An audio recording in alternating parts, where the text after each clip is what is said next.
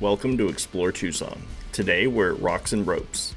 This is an indoor rock climbing facility located in downtown Tucson that has been around for 30 years and is well suited for both beginners and seasoned climbers. If you're just starting out, this is a great place to test the waters. The staff is knowledgeable and experienced, and they are more than happy to help when needed. Plus, they have gear rental so you don't have to bring your own. For more skilled climbers, they have plenty of challenging walls to test your abilities. They also change out the holds weekly so that it never gets boring. In addition to this location, they also have a location in northeast Tucson called The Block. The Block features climbing but offers yoga as well. They also have a youth climbing team available at both facilities. While indoor rock climbing can be quite taxing if you're not used to it, it is also a lot of fun, a great workout, and a little bit of an adrenaline rush.